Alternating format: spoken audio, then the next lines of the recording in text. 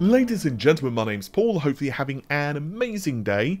In this video, I want to focus on some very interesting comments from Intel concerning not only the release dates of their upcoming products, but perhaps most importantly, performance targets and some other promises as well. Quite honestly, some of this stuff from the company over the next couple of years sounds absolutely awesome, particularly when we start to get into Battlemage / Meteor Lake. But first things first, let's deal with the release date, shall we? Intel are stating that the first generation of products, which of course is Alchemist for the discrete GPUs, is going to appear in Q2. Now, to be clear, these are the gaming variants. With the third quarter, we will see the launch of the workstation cards. Now, to be totally honest with you guys, this is actually earlier than what I'd been hearing. About a couple of weeks ago, I mentioned that I'd been hearing Q2 for the discrete GPUs, but more recently, a couple of sources who have been really accurate previously, that's all I can say on it. Obviously, I can't narrow down who told me what, but they basically said that there were some software issues and it was slipping to Q3. But perhaps Intel have resolved them, because obviously software issues are a lot easier to resolve than a major problem with the actual, silicon itself. So this is good, and I'm happy that Intel are on schedule, because quite frankly with you all, I really want competition in the marketplace. Moving on, however, let's discuss more the performance targets and products.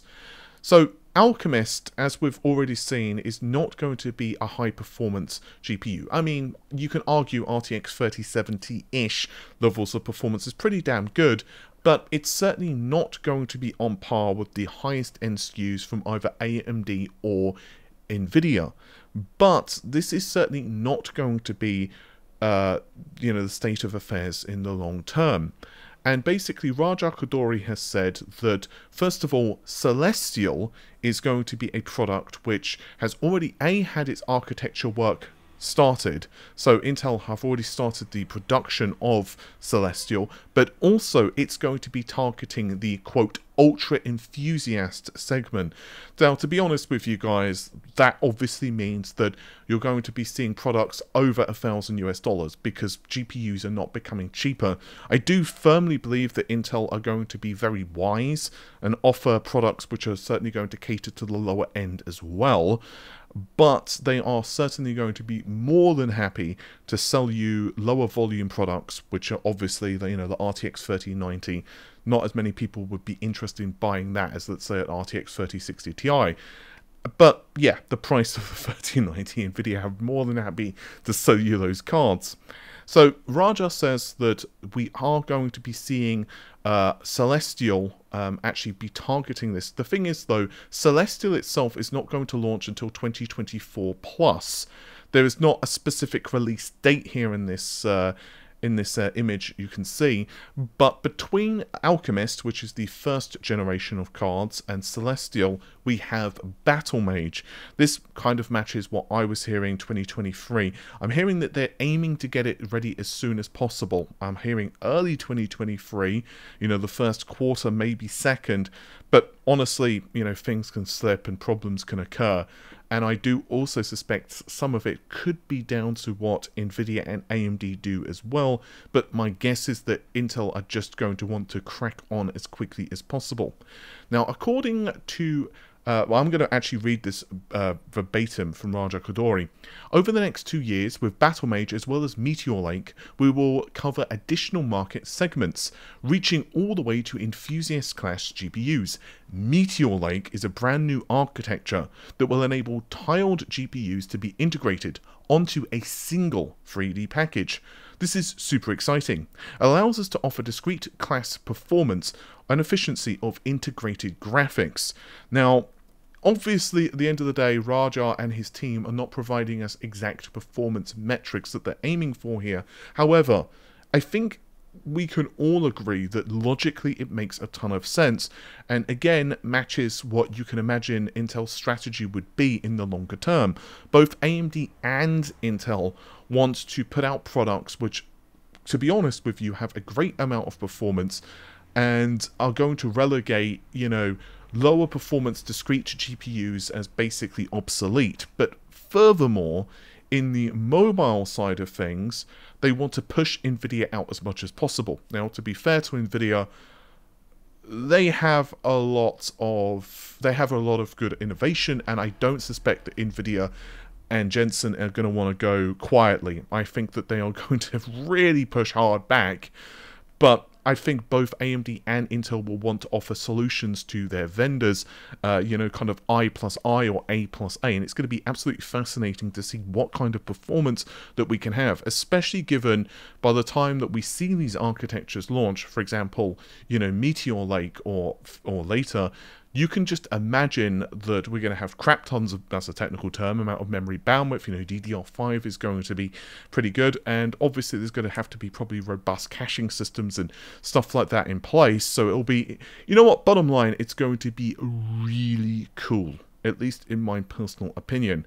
Anyway, he also added, that is Raja, not me, and this is just the beginning of the strategic advantages that the tiled architecture will give us. We've already been working on a celestial architecture with the goal of performance leadership in every segment we participate in, from low power mobile to high performance workstations. Now, obviously, the goal of leadership is not to say that they will get leadership, because I'm sure it's not like Nvidia are going to be like, you know, we actually want Intel to be ahead for once.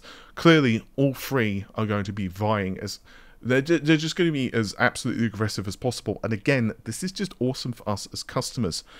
I have heard that Battlemage, which again, of course, is going to follow Alchemist, is going to be tiled based, and this is going to be for the discrete GPUs as well. I think I've mentioned that in a couple of videos at the moment, but I have absolutely no understanding of what the actual fundamental architecture is, which is clearly a little different from, say, RDNA 3. However, to be fair, Battlemage is coming out later than RDNA 3.